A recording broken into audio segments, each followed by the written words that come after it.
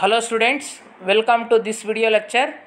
In the last video lectures, we know the definition of scalar point function, vector point function and gradient of a scalar point function. In this class, let us solve some problems on gradient of a scalar field. Here the first problem is, if phi of x comma y comma z is equal to 3x square y minus y cube z square, then find del phi at 1 comma minus 2 comma minus 1. ಇಲ್ಲಿ ಒಂದು function ಕೊಟ್ಟಿದ್ದಾರೆ, scalar point function. phi is equal to 3x square y minus y cube z square. ಈಗ ನಾವೇನು ಮಾಡಬೇಕು, del phi ಅಂದರೆ gradient of phi ಅನ್ನು ನಾವು find out ಮಾಡಬೇಕು. First we write given function, ಕೊಟ್ಟಿರೋ ಫಂಕ್ಷನನ್ನು ಬರ್ಕೊಳ್ತೀವಿ.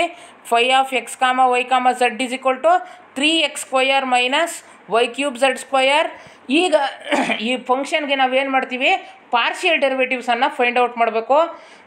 Partial derivatives, first one, partial derivative of phi with respect to x, that is dou phi by dou x. ಇಲ್ಲಿ 3x square y ಇದೆ, with respect to x partial differentiation ಮಾಡಿದ್ರೆ ಏನು ಬರುತ್ತೆ ನಮಗೆ, X ಸ್ಕ್ವೇರ್ಗೆ 2x ಬರುತ್ತೆ, y ಮತ್ತು 3 constant, ಅಲ್ಲಿಗೆ 2x ಇಂಟು 3y ಏನಾಗುತ್ತೆ 6xy, y cube z square ಏನಾಗುತ್ತೆ 0 ಆಗುತ್ತೆ, ಕಾನ್ಸ್ಟೆಂಟ್ ಆಗುತ್ತೆ ಅವು.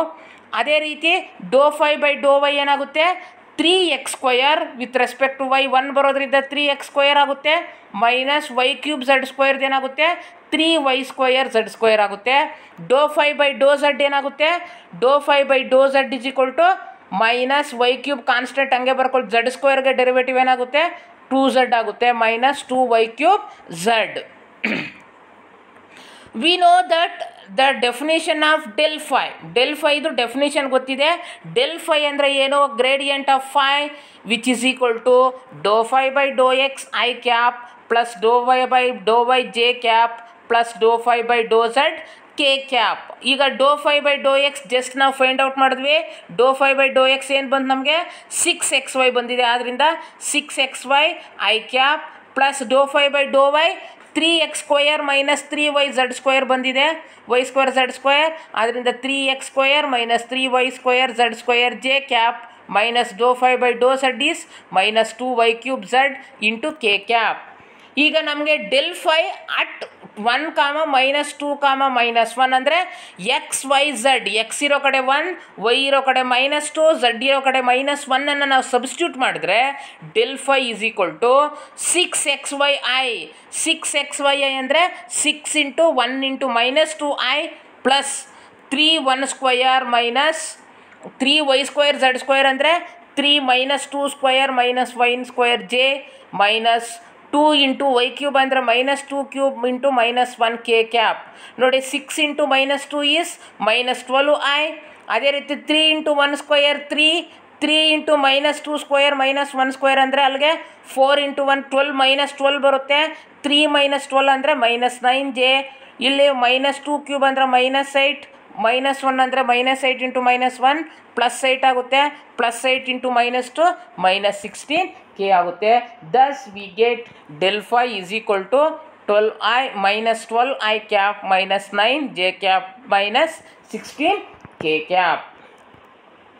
Now let us move on to the next problem. Next problem ಏನಿದೆಯಪ್ಪ ಇಲ್ಲಿ ನಮಗೆ, if phi of xyz is equal to x cube plus y cube plus z cube minus 3xyz, then find del phi modulus of del phi at 1 minus 1 minus 1 comma 2. ನೋಡಿ ಹಿಂದಿನ ಪ್ರಾಬ್ಲಮ್ಗೂ ಈ ಪ್ರಾಬ್ಲಮ್ಗೆ ಏನು difference ಅಪ್ಪ ಅಂತಂದರೆ same ಇದೆ, function change ಆಗಿದೆ ಅಷ್ಟೇ. ಇನ್ನೊಂದು ಎಕ್ಸ್ಟ್ರಾ ಕೇಳಿದ್ದಾರೆ ಇಲ್ಲಿ, ಅಲ್ಲಿ ಬರೀ ನಾವು gradient of five find out ಮಾಡಿದ್ವಿ, ಅದ್ರ ಜೊತೆಗೆ ನಾವು ಇಲ್ಲೇನು ಫೈಂಡ್ ಔಟ್ ಮಾಡಬೇಕು, ಮಾಡ್ಯುಲಸ್ ಆಫ್ ಡೆಲ್ ಫೈ ಅನ್ನು ನಾವು ಸಹ ಫೈಂಡ್ ಔಟ್ ಮಾಡಬೇಕು. ಸೇಮ್ ಪ್ರೊಸೀಜರನ್ನು ನಾವು ಫಾಲೋ ಮಾಡ್ತೀವಿ. ಲಾಸ್ಟ್ ಪ್ರಾಬ್ಲಮಲ್ಲಿ ಏನು ಮಾಡಿದ್ವಿ ಅದೇ ರೀತಿ. ಫಸ್ಟ್ ಕೊಟ್ಟಿರೋ ಫಂಕ್ಷನ್ ಏನಿದೆ, phi of xyz is equal to x cube plus y cube plus z cube minus 3xyz. ಈಗ ಪಾರ್ಷಿಯಲ್ ಡೆರಿವೇಟಿವ್ಸ್ ಫೈಂಡ್ ಔಟ್ ಮಾಡಬೇಕು. ಫೈದು partial derivative with respect to X, dou phi by dou x is equal to x ಕ್ಯೂಬ್ಗೆ ಏನಾಗುತ್ತೆ 3x square Y cube 0 ಆಗುತ್ತೆ, Z ಕ್ಯೂಬ್ದು 0 ಆಗುತ್ತೆ. Next ಏನಾಗುತ್ತೆ minus 3yz constant ಎಕ್ಸ್ಗೆ 1 ಬರೋದ್ರಿಂದ derivative ಏನು ಬರುತ್ತೆ minus 3yz ಬರುತ್ತೆ. ಅಂದರೆ partial derivative of 5 with respect to X is equal to 3x square minus 3yz. ಅದೇ ರೀತಿ ಸಿಮಿಲರ್ ಆಗಿ partial derivative of 5 with respect to y Dow 5 by Dow y is equal to we get 3y square minus 3xz. Dow 5 by Dow z is equal to 3z square minus 3xy. Thus we get all the 3 partial derivatives of 5 with respect to x, y and z. Now we write the definition of del phi. Del phi definition ಗೊತ್ತಿದೆ, last ಪ್ರಾಬ್ಲಮಲ್ಲೂ ಬರ್ತಿದ್ವಿ ನಾವು. del phi ಏನಂದರೆ del phi ಅಂದರೆ ಏನು ಡೋ 5 by Dow x i cap plus Dow 5 by Dow y j cap plus Dow 5 by Dow z K cap. ಈಗ ಡೋ 5 by Dow X, Dow 5 by Dow Y, Dow 5 by Dow z ಮೂರು find out ಮಾಡಿದ್ದೀವಿ. ಡೋ 5 by Dow X ಏನು ಬಂತು ನಮಗೆ 3x square minus 3yz into I cap plus Dow 5 by Dow Y ಏನಾಗಿದೆ 3y square minus 3xz into J cap plus 3z square minus 3xy into K cap. At 1 minus 1 2 ಅಂದರೆ X ಇರೋ ಕಡೆ 1, Y ಇರೋ ಕಡೆ minus 1, Z ಇರೋ ಕಡೆ 2 ಬರೆದ್ರೆ ನಮಗೇನು ಬರುತ್ತೆ del phi is equal to 3 into 1 square minus 3 into minus 1 into 2 I cap plus 3y square means minus 1 square minus 3 into 1 into 2 J cap plus 3 2 square minus 3 into 1 into minus 1 k cap. If we simplify this one, we get ಇದನ್ನು simplify ಮಾಡಿದ್ರೆ ನಮಗೇನು ಬರುತ್ತೆ first one 3 1 square minus 3 minus of 1 ಅಂದರೆ ಏನಾಗುತ್ತೆ 3 plus 6 ಆಗುತ್ತೆ. ಅಂದರೆ 3 plus 6 ಅಂದರೆ ನಮಗೆ ಎಷ್ಟು ಬರುತ್ತೆ ಅಲ್ಲಿಗೆ ಪ್ಲಸ್ 9i ಆಗುತ್ತೆ. ಅದೇ ರೀತಿ 3 minus 1 square is 3 into minus 6, 3 minus 6 is minus 3j plus 3 into 2 square. 3 into 2 square ಅಂದರೆ 2 square is 4, 3 4 12, 12 minus of minus 1 ಅಂದರೆ ಪ್ಲಸ್ 3 ಆಗುತ್ತೆ. 12 ಪ್ಲಸ್ 3 ಎಷ್ಟಾಗುತ್ತೆ ಅಲ್ಲಿಗೆ 15k. This is del phi. ನಾವು we know that modulus of del phi. Modulus of del phi ಅಂದರೆ ಏನಾಗುತ್ತೆ square root of coefficient I coefficient square, J coefficient square ಮತ್ತು K coefficient ಅಲ್ವಾ. I coefficient ಏನಿದೆ 9 ಇದೆ, 9 square plus J ಏನಿದೆ minus 3 whole square plus K ಇದು 15 square. Square root of 9 is 81 plus 9 plus 15. ಇದನ್ನು ನಾವು ಸಿಂಪ್ಲಿಫೈ ಮಾಡಿದ್ರೆ ನಮಗೇನು ಬರುತ್ತೆ del phi is equal to 3 into square root of 35. Next one example 3. Here also they given one function phi of xyz ಒಂದು scalar point function ಕೊಟ್ಟಿದ್ದಾರೆ x square y square z square and also one vector function f 2xi plus 2yj plus 3zk. Then find first one f dot del phi, second one f cross del phi. ಇಲ್ಲಿ ಏನು ಮಾಡಬೇಕು dot product of F and del phi and cross product of F and del phi. ನಾವು first ಏನು ಮಾಡಬೇಕೀಗ del phi ಅನ್ನು find out ಮಾಡಿದ್ರೆ ನಾವು F dot del phi find out ಮಾಡ್ಬೋದು, F cross del phi find out ಮಾಡ್ಬೋದು. First one given function ಕೊಟ್ಟಿರೋ ಫಂಕ್ಷನನ್ನು ಬರ್ಕೊಳ್ಳಿ. Five of X ಕಾಮ ವೈ ಕಾಮ Z is equal to X square plus Y square X square Y square Z square ಇದೆ. ಈಗ partial derivative of 5 with respect to X find out ಮಾಡಿದ್ರೆ X ಸ್ಕ್ವಯರ್ಗೆ ಏನಾಗುತ್ತೆ 2x into Y square Z square. ಅದೇ ರೀತಿ with respect to Y ಮಾಡಿದ್ರೆ 2y into X square Z square. Dow 5 by Dow Z is 2z x square y square. Thus here we get all the 3 partial derivatives of phi with respect to x, with respect to y, with respect to z. ಈಗ ನಾವು actual definition ಗೊತ್ತಿದೆ. del phi is what?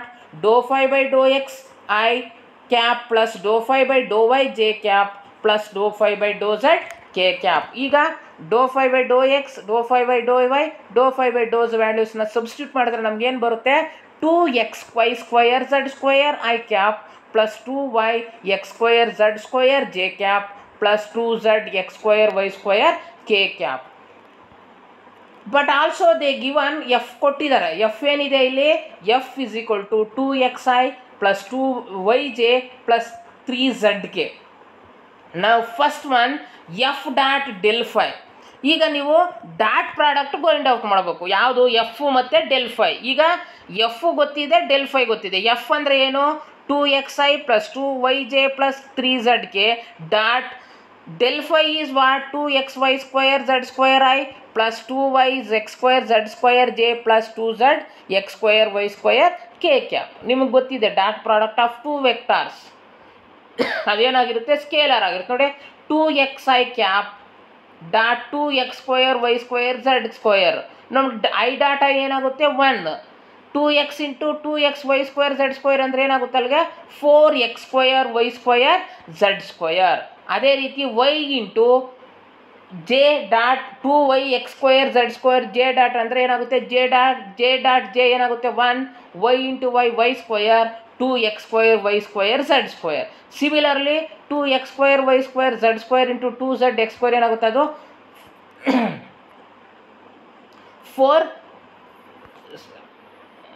3z into 2z X square Y square 3 into 2 6 ಆಗುತ್ತೆ. z into Z square ಆಗುತ್ತೆ X square Y square. ಎಲ್ಲ add ಮಾಡಿದ್ರೆ ನೋಡಿ ಎಲ್ಲ similar terms ಇದ್ದಾವೆ. 4x square Y square Z square plus 2x square Y square Z square plus 6x square Y square Z square.